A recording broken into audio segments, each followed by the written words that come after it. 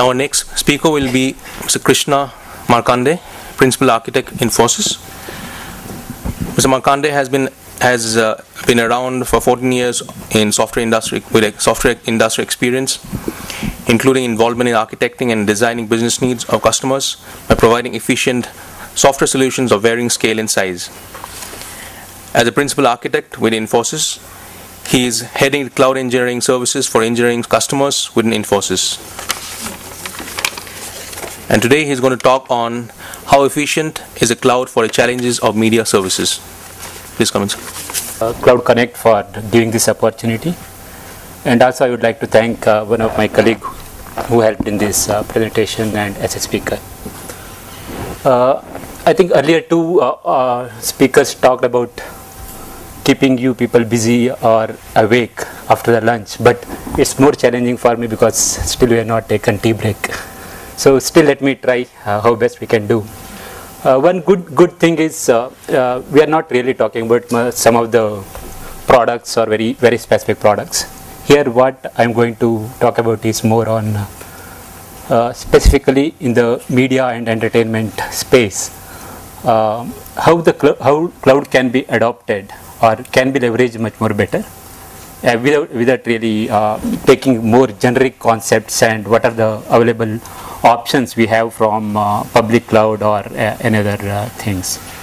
So I'll talk about more consideration points, learnings, best practices. So we'll see, then we'll leave it open for question and answers.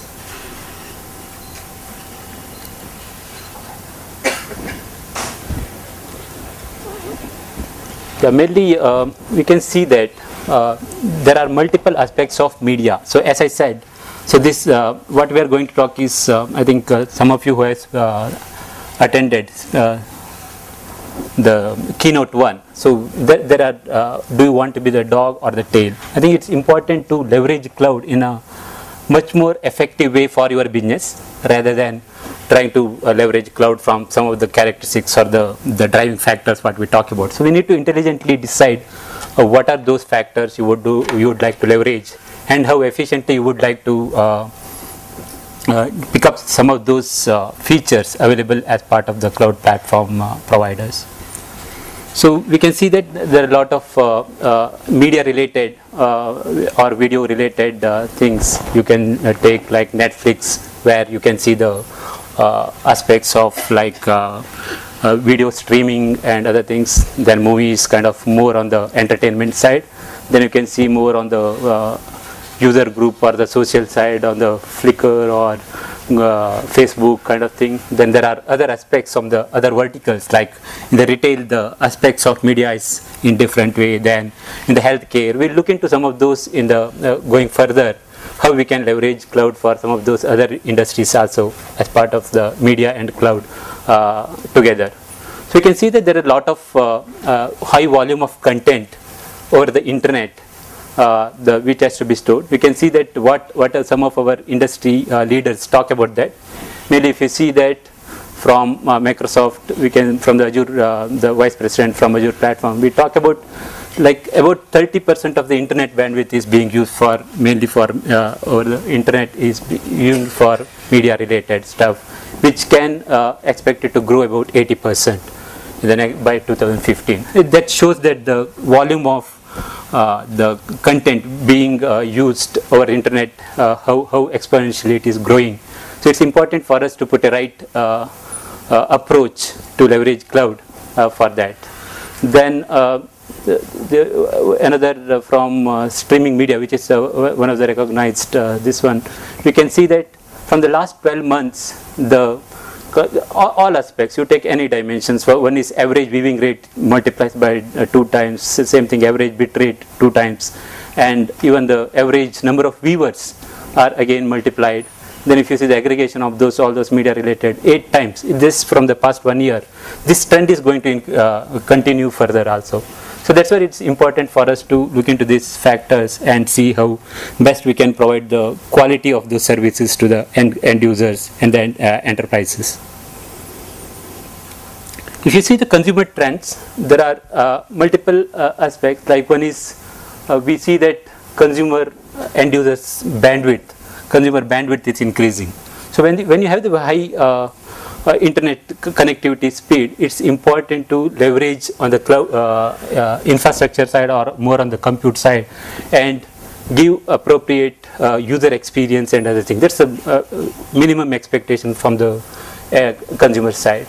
Similarly, if you look into the end user devices, there are multiple aspects, multiple devices. Like it may be your, if you go to the media again, apart from just the PC and mobile or the smartphones, there are multiple aspects. Again, smart TVs coming into picture. Then there are DVRs and lot of other solutions. So the multiple device endpoints are increasing. Then it's important to consider that factor, the consumer trends. Then you have like the high definition streaming is again becoming normal, like over 3G, 4G. So it's important to consider the aspect of how do you stream those kind of high definition, which is very expensive, or like 3G, 4G kind of bandwidth, and how do you even stream the surround sounds and other things, which are technologically there are a lot of improvement happening in those research and improvement are happening on those aspects. Then anywhere, anytime. That's again a norm, like you take whether it's enterprise users or social users, it's like anywhere anytime is a minimum thing expectation. So like you can take example of like iCloud or any other, so you have multiple devices and accessing from anywhere anytime. So then other thing is user group content. So it can be due to social media, like maybe Facebook kind of content, or it can be any other like iCloud, what we talked about. You take the picture from the mobile smartphone and upload it to the iCloud. I think those kind of things are like user specific content is also increasing. So all these are the consumer trends. So what it's important for the solution providers or the technology providers to keep updated, and the expectation from the user is now the product life cycle, it is like shrinking. So we need to be up to the speed, and rather than looking into the current consumer trends, it's important to look for the future and be flexible and adaptable for the newer trends. So that's why it's shrinking. Then traditional business models are not working. Like there are multiple like smartphone based, all those, a lot of enterprise solutions and other things. A lot of analytics are coming into picture. Then shortening consumer attention. So people are not happy with the same thing. So it's very fast. It's changing. So it's important to look into the future trends and be flexible and agile for newer aspects. So we looked into the consumer trends. Now, how it impacts on the technology side. So is it easy, or what are the important complexity, what are the high level at least complexities and the challenges we look in addressing those kind of trends and the expectations from the consumer. We see that multiple devices, we talked about multiple people accessing that from different kind of device, OS, platform and all. So it leads into there are lot, then that again becomes more complex too when you start targeting the mass user like consumers using different types of devices and mobiles and other things. We talked about set-top boxes, we talked about smart TV and all. It's important to cater to the multiple encoding formats. So there are some trends in coming up with the standards like H264 and all. That's getting a little bit matured, and a lot of as industry adoptions are there. Again, like Google WebM also again getting picked up. I think some of it's coming to few standards, but still there's complexity in terms of maintaining and encoding into multiple formats, so that you can make money by catering to more number of consumers. So that's one aspect. On the technology side, other aspect is we talked about like multiple OS, like you take iPhone, then Android, then here again take the browsers, whether IE or so it's there are Chrome or a lot of platforms. Again, platform differences and the device differences again comes into picture. Cross browser, cross platform again leads into complexity for us. There are, because of the rich internet application, there are few advantages now.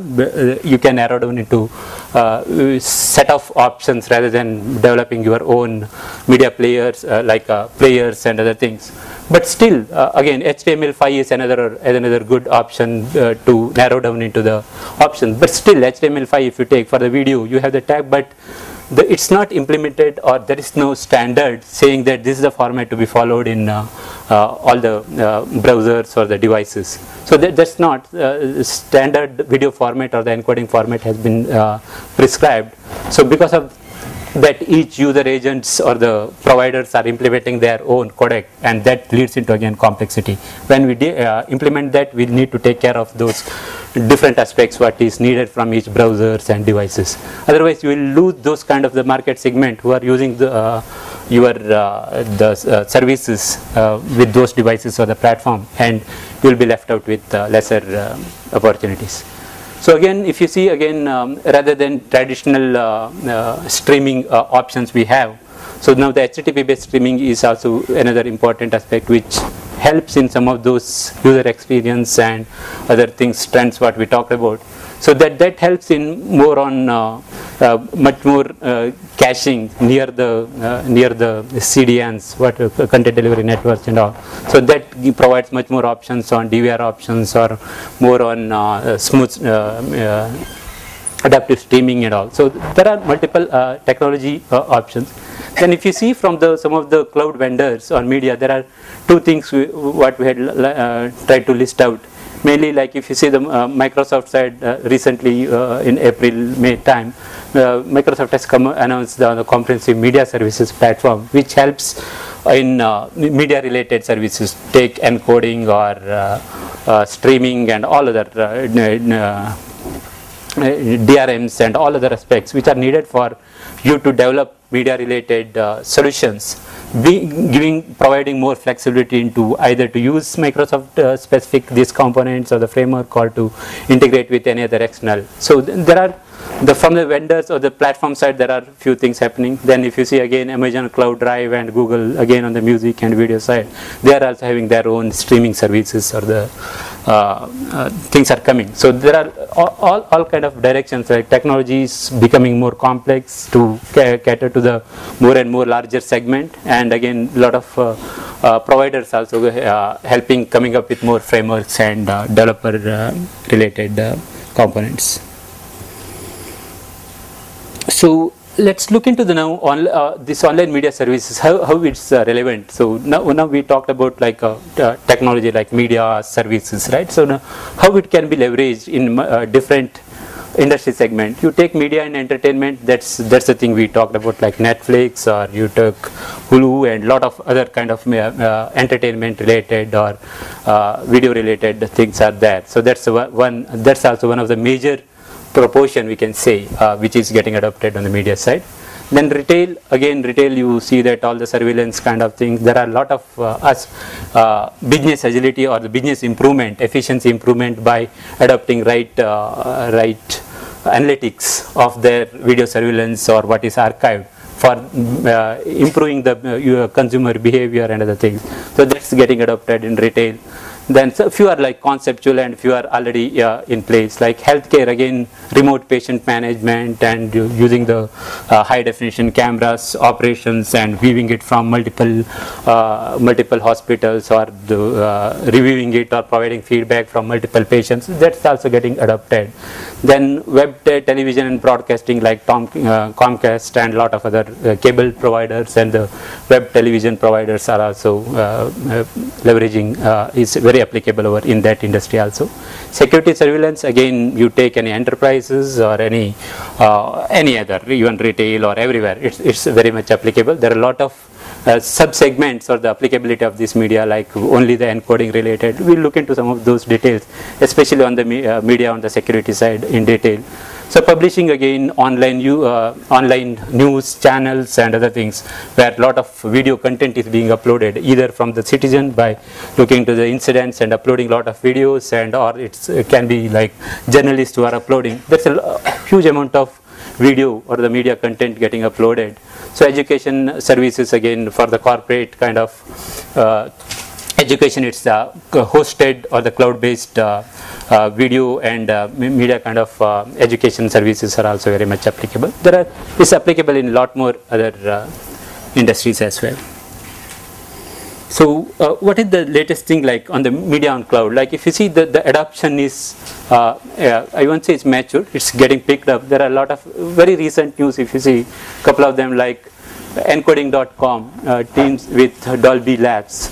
So to make sure that there are, as we talked about, there are a lot of research happening in all these kind of high definition video streaming, then the sound related streaming and all.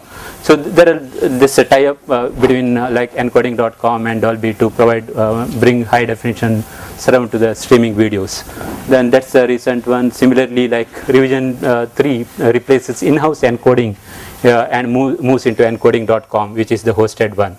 So similarly, like Microsoft, we talked about National Geographies. Again, they are instead of the in-house archival, they are moving to again Amazon, Nirvanix, another hosted archival and backup storage network provider. Similarly, like Comcast again coming up with new streaming video surveillance products. So there's a lot of tie-up and a lot of vendors coming together and making it leveraging cloud very much in this area. So what are the market forces or the driving factors for especially in the media services? Now let's forget a little bit on the verticals. Now as a media services, so what are those driving factors? So media business is dynamic, like as we talked about, some of the entertainment or other things are need a lot more flexibility in terms of the infrastructure, or it can be to change the kind of like flexibility. We talked about the solution and other things. It's very, you need a very adaptable business framework and digital infrastructure for that. Then we talked about Nielsen's law of bandwidth, like the bandwidth is like every year, if you see like 50% it's increasing, then equally like 60% of the compute power is also increasing. So unless we have the right solutions for giving better user experience and the quality of the services, so it's very, very difficult to keep the consumer on the service provider side. So it's very important to have over the top and like anywhere access and other things also along with the bandwidth. So similarly, like return on investment, like we would have, I think, a lot of cloud sessions we would have talked about that. It's important to like look into the capital, operational and cost benefits and analyze this return on investment. So that's another factor, like rather than investing huge on the encoding related and storing those kind of number of formats and other things, which needs huge capital cost. It's very important to leverage cloud options. So enhance the consumer experience we talked about, and also we saw that even the earlier session we saw that whereas within India, like about only 3.1% of users have got internet connectivity, whereas more than 50%, 54% people have the mobile connectivity. Unless you penetrate into that kind of mobile audiences, along with this kind of video and other options, by coming up with the proper encoding formats and supporting for those platforms and the browsers and all, we will be losing a lot of money over the table. So these are the important aspects. So let's in the coming slides, let's see how cloud can help in addressing some of these driving factors. On some of the challenges, again to summarize, in the media services, there are like technology innovation and the media technology innovation on the media and devices. We talked about like devices are becoming much more intelligent, and a lot of the advance in the technology in terms of bandwidth and other things. So what it's causing is the more and more number of codecs are important, and it needs a huge amount of compute power. So that's what we talked about, the infrastructure need. Similarly, agility we talked about, like you need to be scale up and you need elasticity and other things. These are the important aspects. Then the growing consumer demand anywhere, anytime, and any channels. So I think this we saw in the earlier slides. How it helps is the important characteristics from cloud, like scalability and rapid elasticity. That's where your return on investment and your cost advantage is there. Other thing is anywhere access we talked about. So rather than having your distributed data centers, it's important to have ubiquitous network access where your cloud providers will have their own data centers all over, spread across geographies. That will help in providing much more anywhere access, and you will have the CDN and other things, contents specifically in those users specific data centers or the geographies.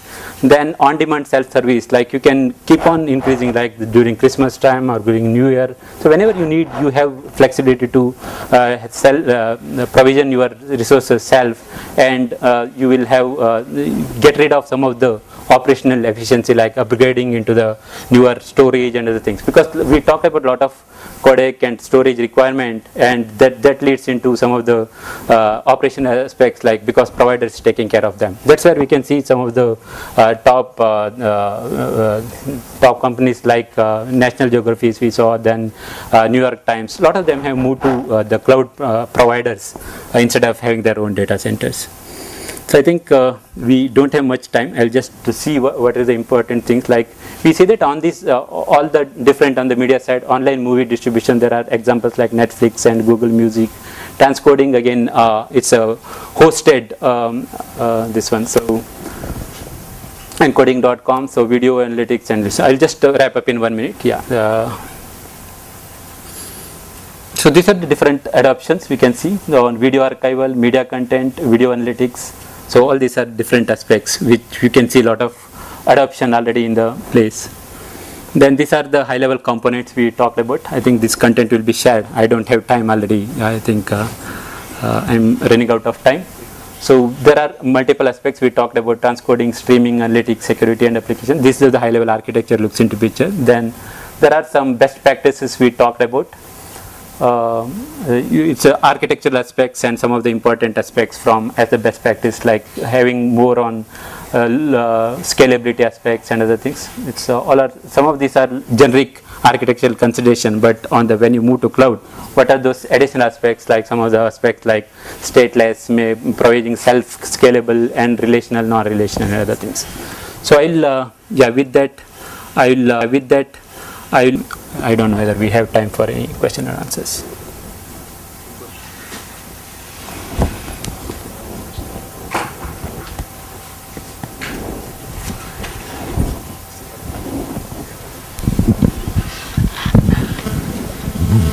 How do you see this working out in an Indian environment where even though there are a lot of mobiles, right, but the net connectivity on those mobiles is very limited. So people either are still using GPRS or Edge, right, not too many on the 3G or 4G as of now.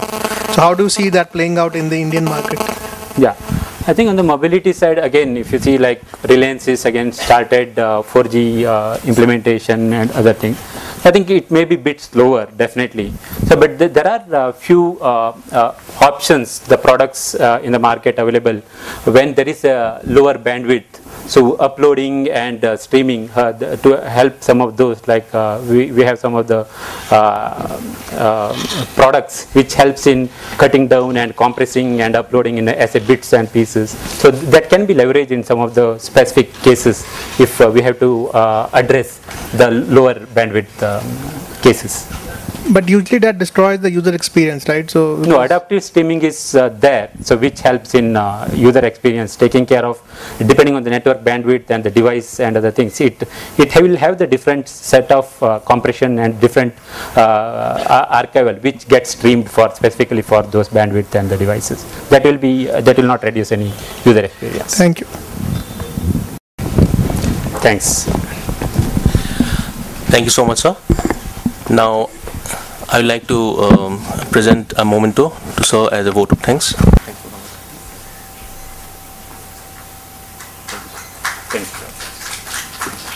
Thanks everyone.